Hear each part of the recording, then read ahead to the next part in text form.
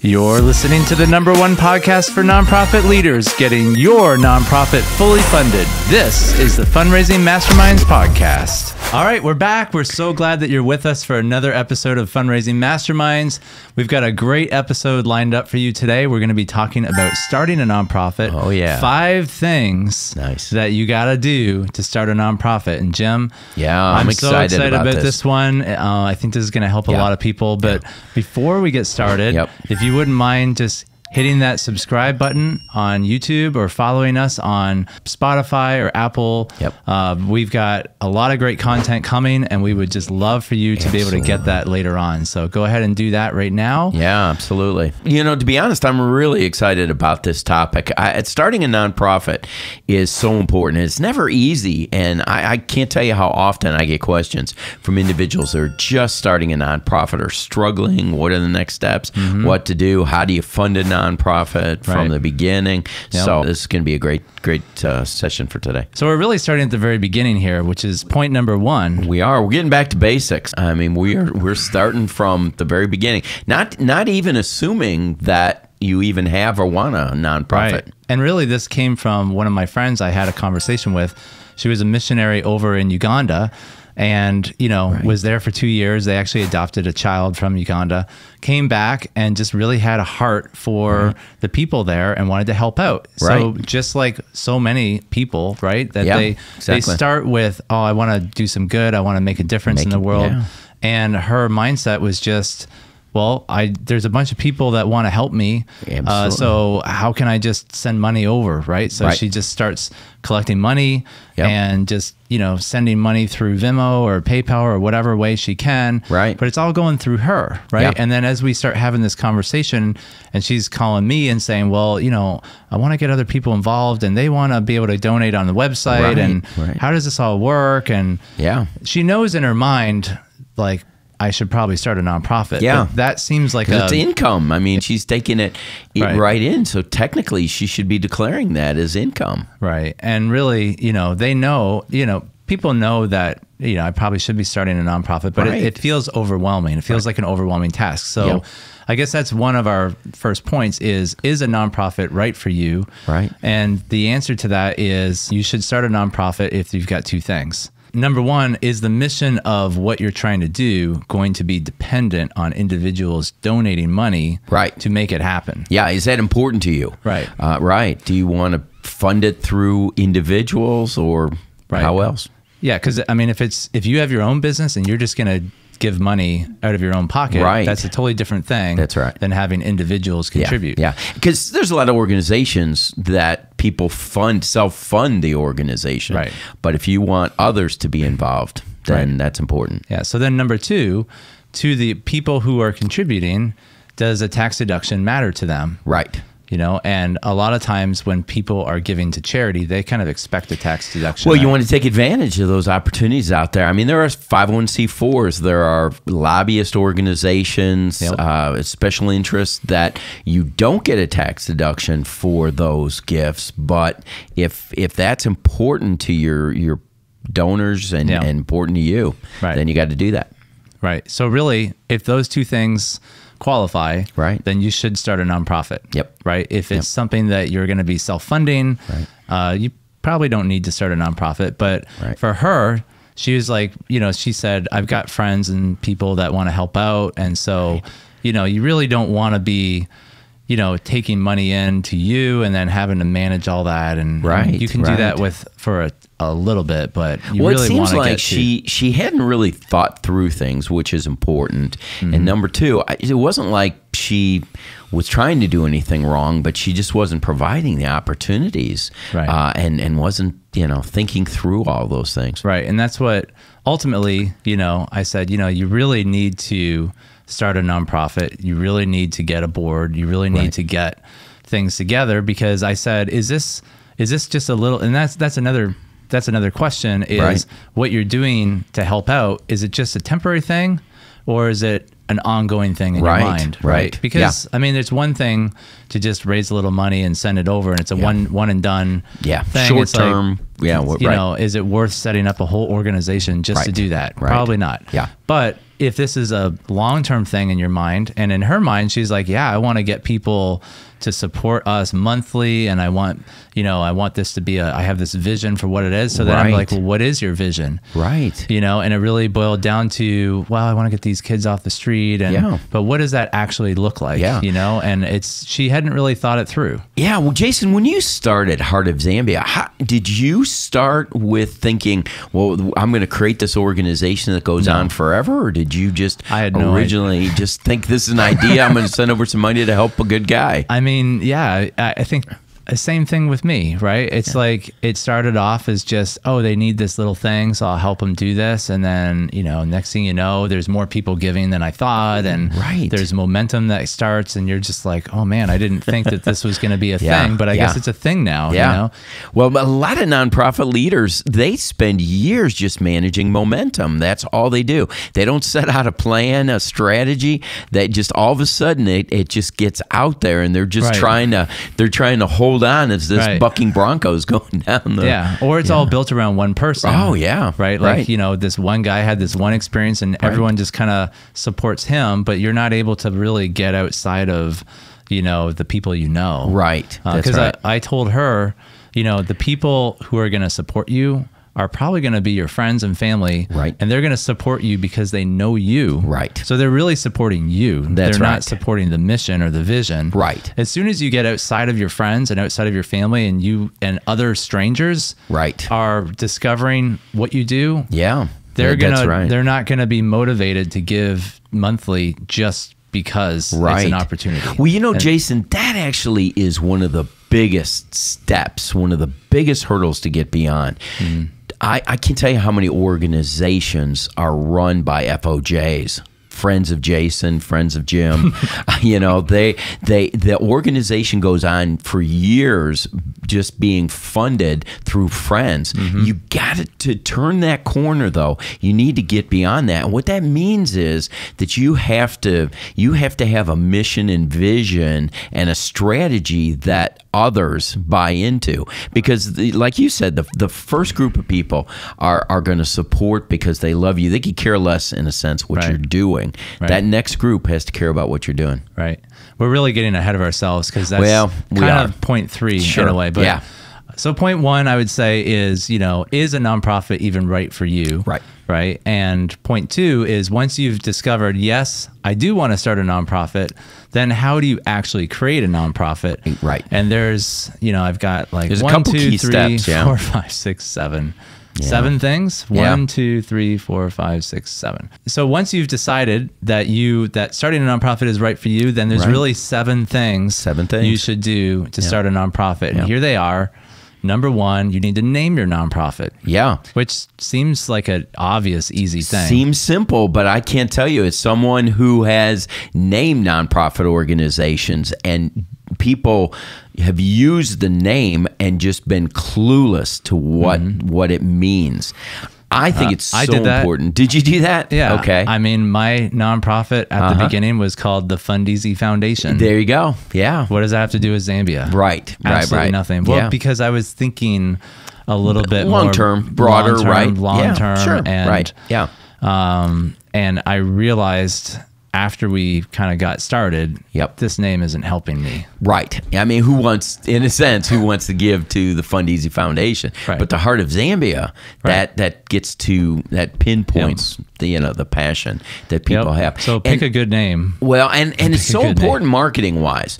I believe we ought to choose a name that says it all, says exactly what we do and who we are. If you get big enough, as an example, Campus Crusade for Christ. I mean, it says it all. It was now some of the terms in there are 1950-ish. It was Campus Crusade was started in 1951, but it was a campus movement. It was a crusade, and for Christ. It said it all. So it was bringing the message of Christ to college students. That says it all. Now, 70 years later, we could change the name to Cru because, number one, people kept that name short, but now it says it all. But also, we actually have spun that to be more of a conversation piece. I'm sitting in a plane and someone says, well, what do you do? Well, I work for an organization named Cru. Well, what's Cru? right there sets up the platform for people to ask who is Crew and what we do. So picking a name is a lot more important than you may think it is. So make sure that you don't create that name in a vacuum and just all of a sudden, run it by other people to see, especially people who don't know who you are. Does it say who you are? I would also say a good thing to do when choosing a name is to Google whatever name you come up with. Because you want to see what else is pulling up in the search results. And I would also recommend that you look it up to see if there's any other legal names. There's ways of just Googling, how to look up legal name in whatever state you're in. But you should definitely do that. Make sure there's not another nonprofit or another organization with the same name, because you're going to be competing with them. But that's, the first thing you should do, probably the most important thing you should do. The next thing we have on our list is choose a registered agent.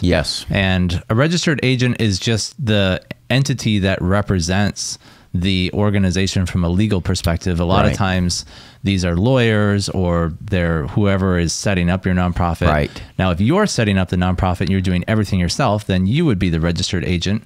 But now, Jason, nonprofits that I've set up over the years, I've used an attorney, and they've done a lot of that for me, and they serve as the registered agent. But I know you've set up some nonprofits and not used an attorney. Why don't you explain to our audience how you could do it and how you did do it without using an attorney? Well, one of the easiest ways to set up a nonprofit, in my opinion, is just to use an organization called Start Church. And these guys aren't paying me any money to say this, but I'm just going off of my personal experience. We aren't sponsored by Start Church, by the way. No, but Start Church was a great organization. It was recommended to me by a pastor who they set up his church. And it's literally like you just call them up, have a phone conversation. They ask you some questions, and then they send you a template you fill in. It's kind of like a fill in the blank kind of thing. It's not like one of those legal templates. It's like, it's one of they have like a questionnaire, right? So you fill out their questionnaire, you have a conversation with them, and then they basically like draft all the documents. They fill everything in, they create the bylaws.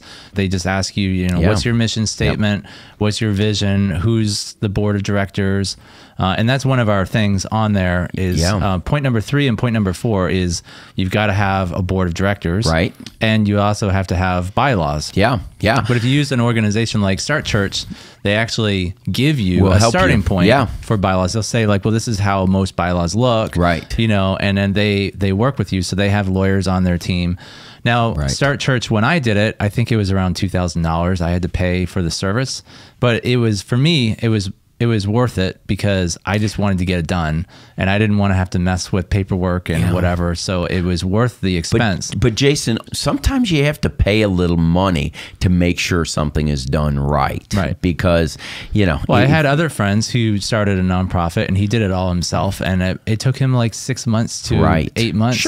Because he had to research all the forms. He had to figure out how to write bylaws. He had to figure out how to do this and figure out how to do that.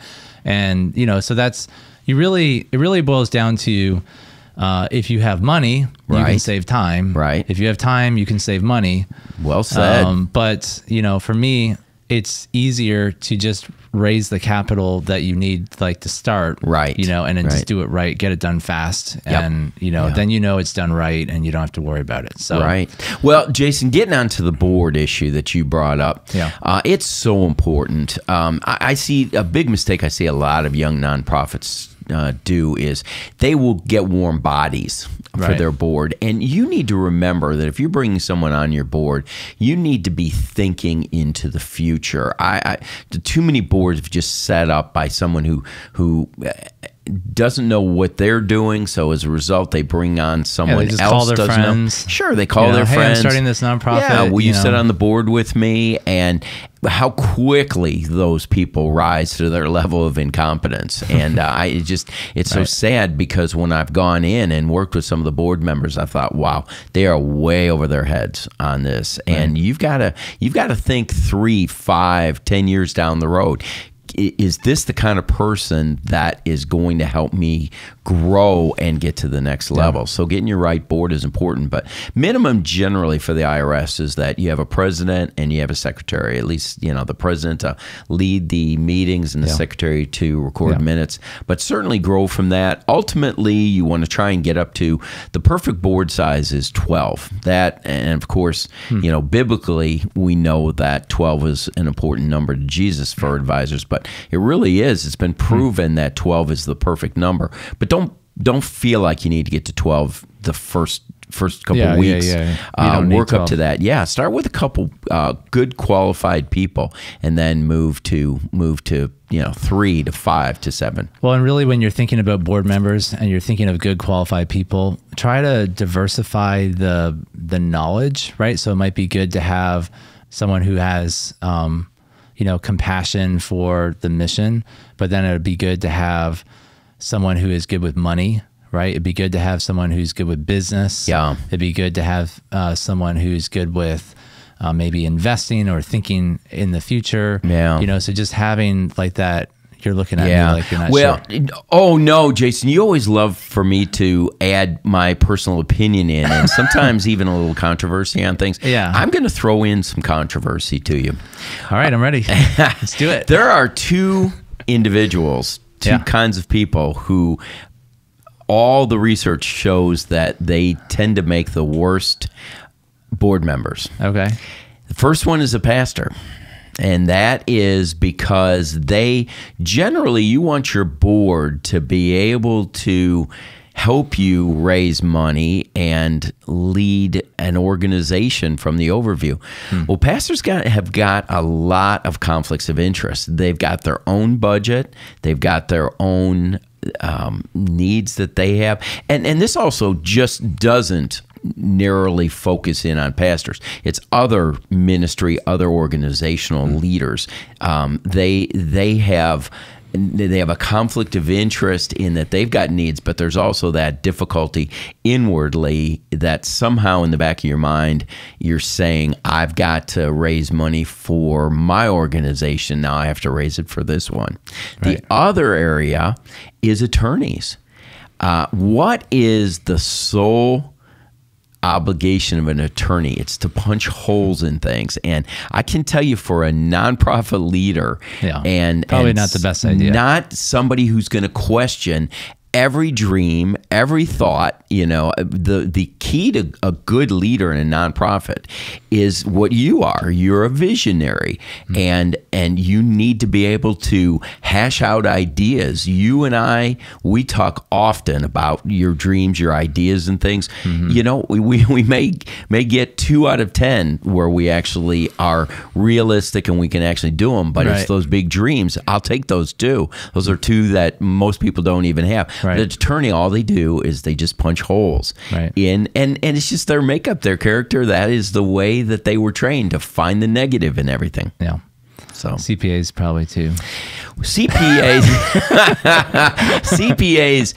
The thing that I do like, there is something to that, Jason, and you're right. I mean, CPAs tend to also look at things more glass half empty than half full. However, I think there are times when we do need people to paint a little realistic picture, and numbers don't lie as much as we want to. So I think CPAs actually, I cut CPAs a lot of slack when it comes to that. Yeah. So we've got get a name together. We've got get a registered agent, choose your board members, your bylaws. Next thing is your articles of incorporation. Right, which I think is pretty self-explanatory, but you can Google what that is. But pretty much just declaring what it is that you're all about. Yeah, it's a legal form. And like you said, if you're working either with an attorney or something like you mentioned that Service earlier, they're going to have a template on those things. This kind of stuff sounds. Yeah, this kind of stuff sounds really scary. Overwhelming. But all this stuff has been done so many times. There's so many templates. Actually, another website that I really like to go to is called Rocket Lawyer. Yes, and you can go to Rocket Lawyer and just type in anything. You can type in, articles of incorporation for a nonprofit, and they'll have the articles of incorporation right there with blanks, and you can just type it out, and they'll fill in the blank for you. They ask you questions, and you just fill it in, and you get the articles for and they have a $5 trial. Yeah, right. So it's pretty cheap. Yeah. The next thing you need to do is you need to get an EIN, and that's just a registered federal tax number. Employee identification number. You just go to the IRS website and type in register an EIN, or go to Google and type how do I register an EIN. Right. You just literally do it on the IRS's website, and it's free. It doesn't cost anything. You can do it yourself. There's so many things out there that are like, we'll help you start this, and we'll get you an EIN, and they charge like $200, and all this stuff. And it's you just go to the website and create it. It's like creating a login for an account. So it's pretty easy. Yeah.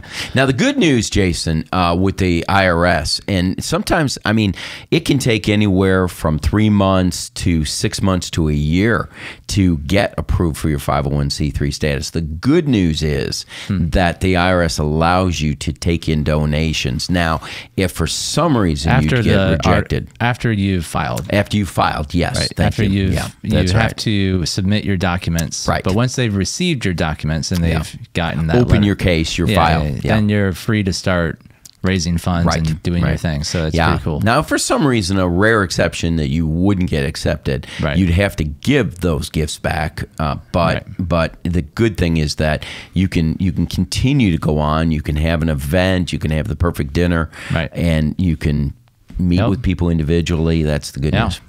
So the final thing you need to do is you just need to open a bank account. And again, that's a business bank account, right? And you need to bring in your EIN, and you need to bring in your proof that you've created everything and you've submitted everything to the government. Everything qualifies under the Patriot Act, yes. Yeah, and you got to follow, you also have to submit to the state as well. Right, so that's right. You have to submit to the federal and to the state, right? But you bring the federal documents in, you bring the state documents in. You show your EIN number, and then they'll let you create your own bank account. Yeah, and really, once you have all that in line, you're good to go. Right. So that completes step 2. Now that might seem really overwhelming, but literally, I signed up for Start Church. Right. And within a week, it was done. Yeah. So if you've got the money to do it, it's worth using a service like Start Church. If you don't have the money to do it, I'd say it's worth trying to save up the money to do it. I was going to say it's worth the cost, even though it's a little bit more money. Yeah. It's always better to get it done right. Yeah. Yeah. So that leads us to point number 3, which is don't just start fundraising and doing whatever you think needs to be done. That's the biggest mistake most people do. What point number 3 is develop a vision for the long term. Right. That's point number 3. Develop a vision for the long term. Yes. And what this is imagine where you're going to be 2 years from now. Imagine if there were no obstacles. Right. Imagine that anything could happen. Right. Where you want to be in 2 years, right? In a perfect world. Where do you want to be in 3 years? Where do you want to be in 5 years? What would be your absolute dream, right? If a billionaire came in and just said, "I'll write you a check for as much money as you want."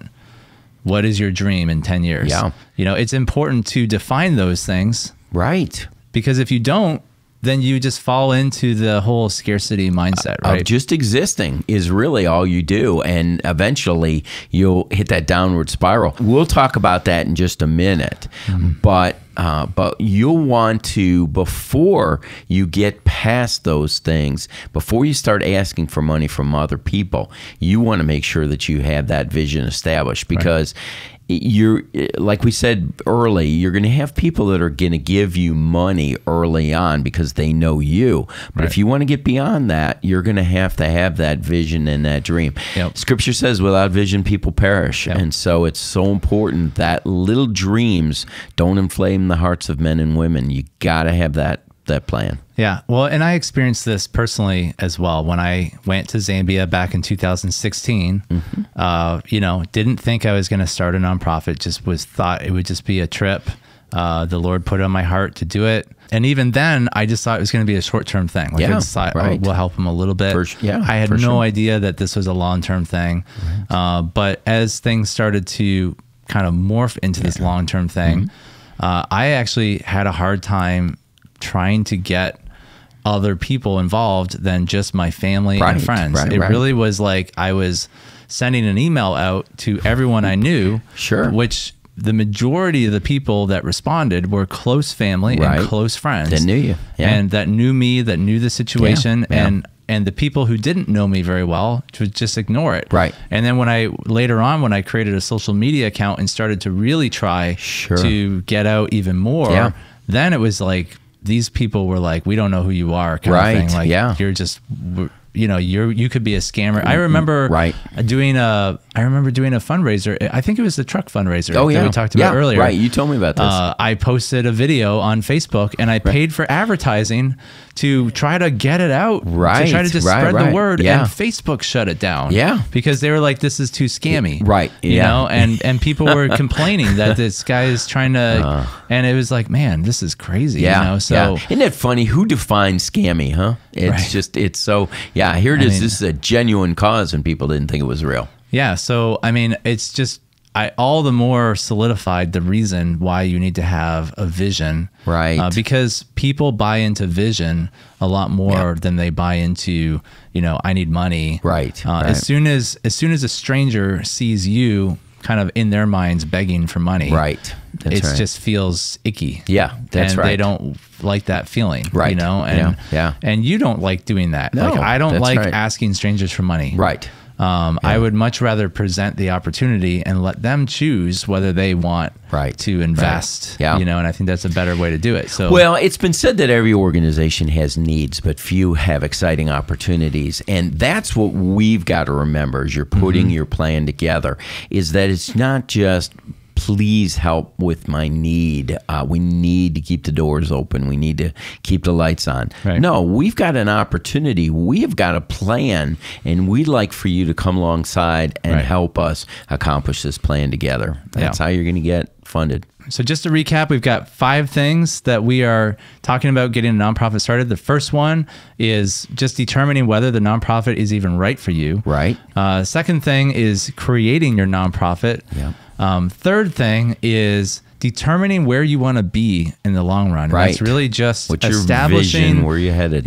Your mission, vision, and values. And then that plan, that strategy, you get there. You and I were talking earlier this morning, Jason, about, you know, heading out on a vacation, and how many of us just get in the car and just start driving? You know, unfortunately, we would hope that we don't do that, but too many nonprofit organizations, that's kind of how they act. Like they just get in a car. I mean, if you want to go to the Grand Canyon, you mentioned to me about taking a family vacation. Well, you know, heading due north from where you live in Tennessee is not the way to get to the Grand Canyon. You got to go west, and you have to follow the directions to get there. And there's steps along the way, and it's the same way with our plan. We've got to have that plan to fund that. So once you have your plan, you know, the next thing is to raise the seed capital. And Jim and I highly recommend that you shoot for a $10,000 to $15,000 seed capital budget. And the reason why we recommend that is because we're actually going to use your seed money to put together a vision dinner. And the vision dinner is where you're really going to get your funding. That's right. So tell us about that. Well, I shared early on, you and I were having a discussion this morning, I shared with you something that I learned very early on, is that when you want to establish, nothing will help you raise more money than going face to face with people and establishing a deep, meaningful relationship with people. But that takes time. And you could be out of business before you actually get those relationships established. So you need something, that fire starter, almost like that kindling that gets that bonfire going. And that is the perfect vision dinner strategy. That's what you want. You want to get that little seed money, that capital, 10 to 15,000, to help you get prepared and ready for this. Now you might be listening to this and going, whoa, you're talking about 10 or 15,000. That's a lot of money. I know. I mean, the girl that I was talking to, when I started talking these numbers, she was like, I thought, you know, $1,000 was a lot of money. You know, you're telling me I need to get 10 to 15,000 of seed money. Like those numbers seem too big. Well, first of all, what I would say to you and what I would say to her is 10 to 15,000 is not a lot of money. You have to start thinking, you know, $100,000 is pretty common for nonprofits that have a pretty good vision. Right. 100,000 a year is a pretty common number. Even when I started my nonprofit with Zambia, I kind of, in a way, had that kind of scarcity mindset. And once I started really pushing the vision, I remember towards the end of the year just adding up all the amounts, and I was like, we raised like $75,000 this year, right? And I wasn't even like trying, right? Exactly. So yeah. I think when people sense your excitement behind something, if you think about $10,000, it's 10 people that invest $1,000, which is totally doable. Or maybe 20 people that give $500, right? And so when you think about it like that, or you say, well, I need, 5 people to give me $1,000, and then 10 people to give me 500. Right. It's not. When I've done fundraisers in the past, there's always usually about 20 people that tend to fund the whole thing. That's right. It's not. We tend to think like, oh, if I could just post this on Facebook, everybody's going to just if everybody just gave $1, I have 5,000 friends. Oh, golly. Please don't get me off on the myth of the multiples. We'll talk about that later. Right, but it's that mindset of like, if everyone could just give $1, then it would solve our problem. But the reality is that you're probably going to have like 10 or 15 people that fund the whole thing. Well, I talk about the critical few often. It's that 20% that bring in 80% of your dollars. Right. And it will be like that. You mentioned earlier, Jason, the scarcity mentality. We've got a video out there that's in our YouTube library on the scarcity mentality. I would look that up, because the difference between the scarcity and abundance mentality is like night and day. You do not want to go down the path of the scarcity mentality. Check out that video if you could. Well, you might be overwhelmed, and you might be thinking, well, how do I practically raise this seed money that you're talking about? 10,000 seems like a lot to me, but you make it sound easy. Right. So what do I practically do to actually do that? Yeah. Well, I actually have a lot of experience raising money online. I actually ran and started a company called Fundeasy, and we've helped ministries raise hundreds of millions of dollars using Fundeasy. Well, so they actually have a free platform called Fundeasy Crowdfunding. Yeah. And you can go to fundeasy.com, and you click on their products. They have 3 products: attendance, peer-to-peer, and crowdfunding. Crowdfunding is a free platform. You can create a free account, and what it'll do is it'll get you all set up, kind of like a GoFundMe, but it's a GoFundMe for organizations, right? So you take advantage of the nonprofit status and all that stuff. And basically, you get a page, you get a meter, you put in your goal. So you put in $10,000, you put in, this is the reason why we're doing this. We're raising $10,000 to, reach this potential, whatever your vision is for the future, right? Like your 2-year future, your 3-year future. I would say that's what you would pitch to people, right? These are the things that we want to shoot for, and this is a seed money campaign, to try to get us started, right? And so people know what they're giving to. I would recommend that you create a video of just, even if it's just a simple video of you holding the phone, just talking, explaining, just explain it. The more real you can make it, and if you can use photos or whatever to pepper in there, but it doesn't have to be complicated. It doesn't have to be. In fact, I think it sometimes would be better. That raw footage, sometimes is so well received now. Absolutely. But that's what you need, right? The fundraising webpage is kind of like your business card. It adds credibility to what you are. And really what you want to get to is what Jim said, which is the next step in that is your personal appointments, right? So you want to be going and talking with people one-on-one and getting appointments. And when you get someone who's kind of interested, you send them to your website as a point of action. Right. But Jim, tell me a bit about the personal appointments and how that should go. Yeah. Well, the old adage, how to eat an elephant one bite at a time. And it's really that way with our major donors. How do you get to your $10,000 goal? Well, one partner, one donor at a time, one gift at a time. And it can really snowball. You could ask 10 people, like you talked about earlier, to give $1,000. You chip away at that, just one person at a time, and let people know what your goal is. Fred, I want you to know I'm trying to find 10 people that are willing to give $1,000. I've got to raise 10,000. Will you be one of those 10 people? Right. They need to know that their gift is important, that if they don't give, the ramifications are that you might not reach your goal, and they're an important part of that. And so you need to share with them what your mission is, your vision, your strategy, your plan to get there, and will you join me? Will you come and hop on the bus with us?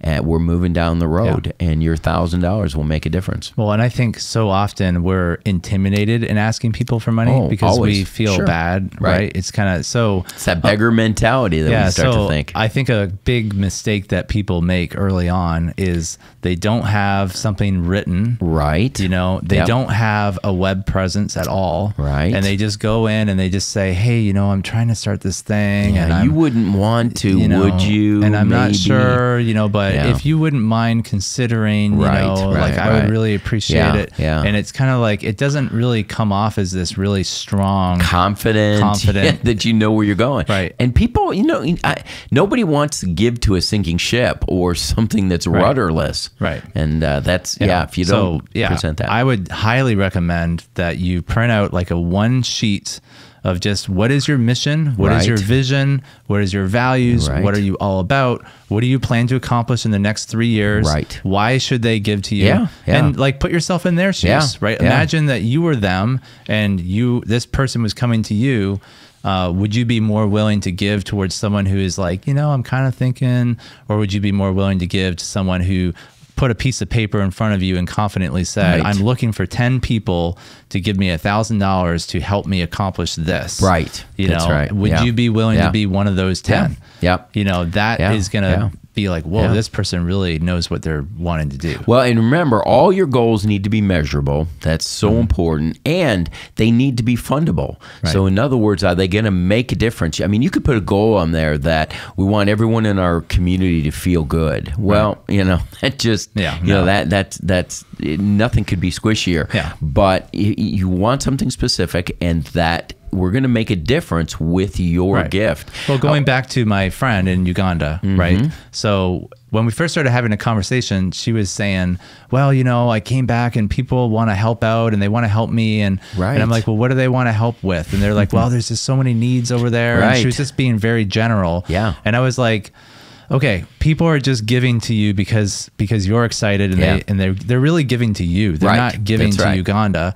I said, what would be the ideal thing if money wasn't an object? What would you do in like 3 years from now or 2 years from now? She was like, oh, well, really what I want to do is we really need to get these kids off the street. So so I said, okay, well then you need land. Or you need a home, What's it gonna take? Where are they going to be if they're off the street?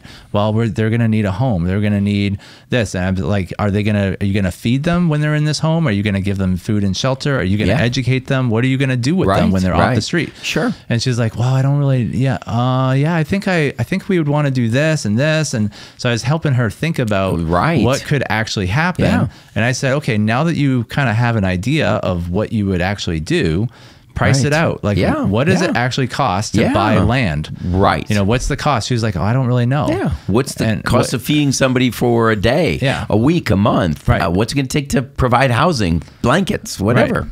And so, knowing all that stuff leads us to the final point, which is having a vision dinner. That's right. So we're talking first, just to recap, first thing you want to do is a nonprofit right for you? Second thing is actually starting a nonprofit. All those steps. Third thing is developing a long-term plan. And the fourth thing is getting that seed capital. Now, the seed capital is what you're going to use to start your vision dinner.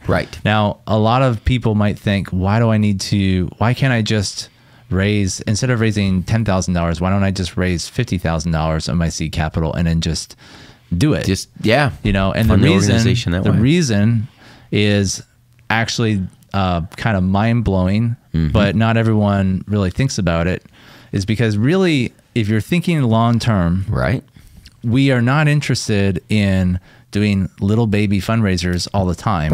I tried that for a while. How many car washes would it take for you to get your I did that for a while. funded? When we started Zambia, I mean, I'm telling you, I did everything wrong. But when we started doing it in Zambia, it was one fundraiser after another, after another, and after another. Right. And I can tell you, after the third or fourth or fifth fundraiser to the same people that were my friends, I was seeing less and less and less and less people jumping on. Right.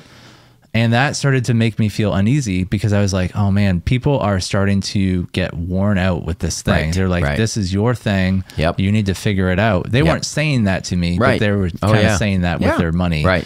And I felt it, I felt it as I was talking to people. I'd see their eyes kind of roll back in their head, glaze over or whatever. Just like they're not interested. Yeah, that's right. And so really I started thinking, I got to get this thing out to more people. Right. If I really want this to be successful, I need to find people in the world who are passionate about the same thing I am. Right. And that's what I'm trying to get at with point number 5 is point number 5, having a vision dinner is all about building long-term partners. That's right. And that's what we want to do. Moving away from that little group of friends of yours to the next level in the concentric circles of influence. Right. Who are those people who don't know you as well? Yeah. So, I mean, if I could do it all over again, and I'm just telling you, you can do it my way. Right. Just do lots of little fundraisers and run with it. Yep. But a lot of organizations do. Yeah. I'll tell you, 2-3 years down the road, you're going to have less people interested in your organization. Right.